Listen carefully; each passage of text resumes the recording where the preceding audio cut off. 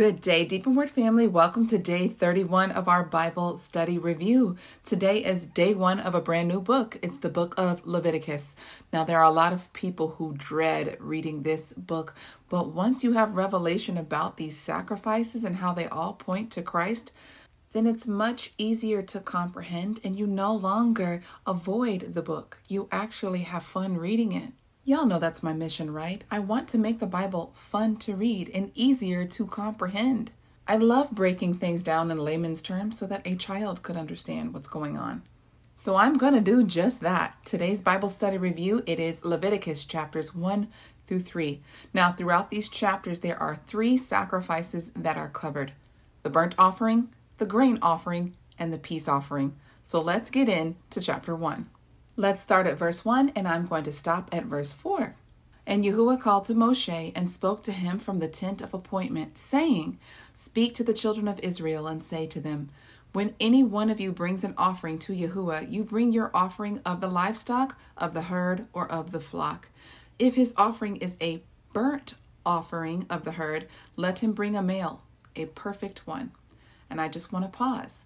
Again, the burnt offering points to Christ. Christ is our burnt offering. If you have not seen the video before that I recommended from Jonathan Kahn, I'm going to pin it in the description again so that you may watch it, so that you understand and connect these things. Let's continue reading in the middle of verse 3. Let him bring it at the door of the tent of appointment for his acceptance before Yeshua, and he shall lay his hand on the head of the burnt offering, and it shall be accepted on his behalf to make atonement for him. The idea here is the person who is guilty of sin brings the animal which is innocent. Now, the guilty party lays their hand upon the innocent party, and when the blood is shed from the innocent one, his innocence is transferred over to the guilty party. Is this making sense? Because Messiah's innocence is transferred onto us. He pays the sin debt. And y'all, that's what atonement means. It means to cover, all right? Love covers a multitude of sins. Essentially, this is just a partial payment, but it's showing the picture of what we lost in the garden. We lost the full glory, the connection with Abba, right? And that's through our forefather, Adam. Well, this system, this priesthood, is a picture of a partial payment of what we would eventually get a full payment from the Messiah. The second Adam would come to recover us in the glory. So yes, the guilty party had to bring the innocent party. He himself was responsible for slaughtering. Now, the priesthood would catch the blood and then start to sprinkle the blood and the specific places that the Father says to sprinkle the blood. Now, the blood represents life, and pureness has to cover what is guilty in order to be acceptable before the Father. So our Heavenly Father wanted to make sure that everyone could bring an offering. So you could bring a bull, you could bring a sheep or a goat, or you can bring a dove or a pigeon, okay? And this represents maybe, the rich of the rich and then maybe the poor. It says that this burnt offering is a sweet aroma unto Yeshua Elohim. Chapter 2 talks about the grain offering. Not every offering is an animal sacrifice with blood.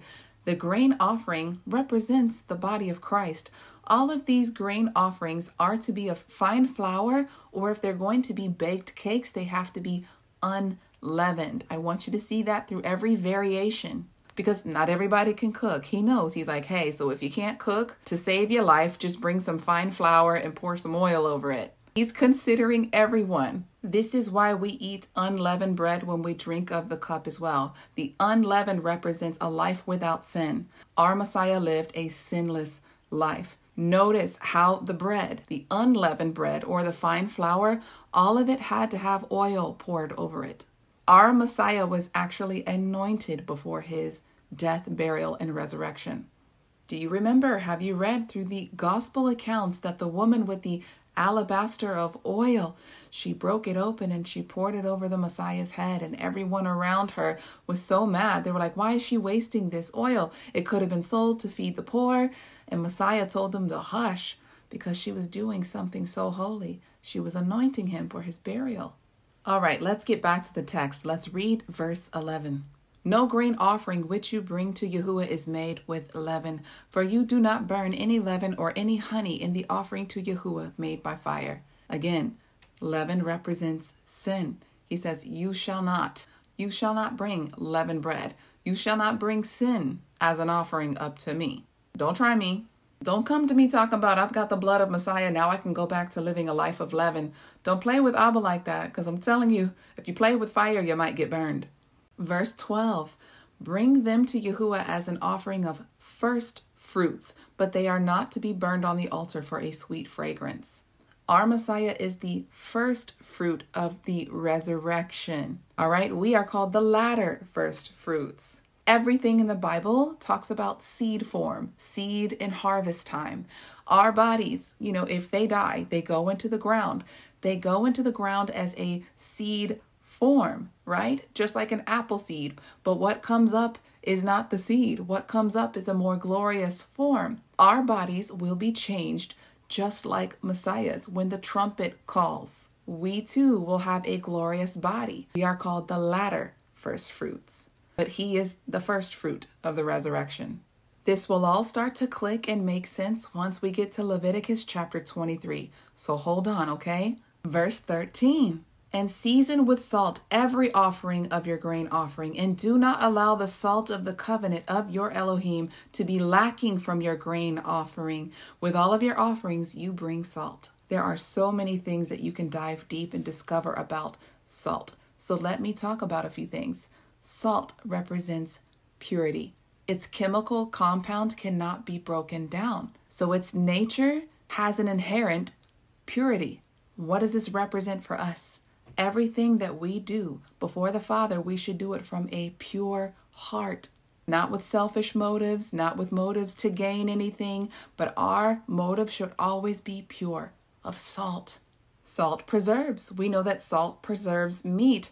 Flesh by itself starts decaying and spoiling over time. But if you put salt into the mix, it cures the meat and it preserves it. Now, not that anything that we offer of our flesh could be presentable before the Father. We have the Lamb of God who lived a sinless life, and he was presented as the pure salt. But now we have put on his nature, and he calls us the salt of the earth. And what are we preserving? The kingdom, the priesthood, his word. Come on, y'all. And thirdly, salt was precious. It was expensive back in the day. In ancient days, salt was a great gift. It was a great present, a very costly commodity. So when you put salt with your offering to God, it's like saying, I'm giving you my absolute best. I recommend that you read through the rest of the chapter and you start to write down these oils and what they mean. Frankincense and myrrh, these are heavenly smells, y'all. And these have everything to do with our Messiah, of being a king, of being royalty, and for proper burial oils. Please research these things. And chapter 3 is about the peace offering. Now, the peace offering could be a male or a female, and it could be either a lamb or a goat. Now, the process of the peace offering is very similar to that of the burnt offering. Just take notice that, yes, the guilty party has to put their hands upon the innocent party so that there is a transfer going on. And I want you to see all of the work that the priests have to do. It's a bloody mess. And the priests have to take care of this day in and day out to cover their brethren. The Levitical priesthood is a picture of the priesthood that will be in the millennial kingdom. Y'all, we are being prepared for this right now. So of course, we're not doing animal sacrifices, but we're still called to make sacrifices to cover our brethren, to cover our loved ones. This is why he wants you to stir up the gifts on the inside of you. And the only way that you would recognize your purpose is by serving one another. Our Messiah said the greatest in the kingdom is the greatest servant. Doing the will of the Father by covering and loving one another. So let's close out the chapter, and I'm going to read verse 17. An everlasting law throughout your generations in all of your dwellings. You do not eat any fat or any blood.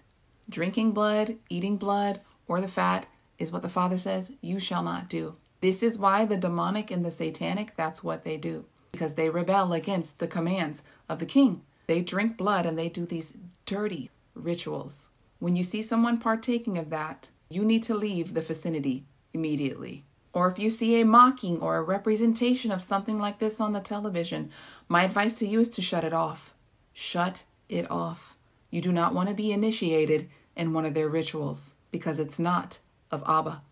Deep in Word family, that is all that I have for you today. Until tomorrow, Yah bless.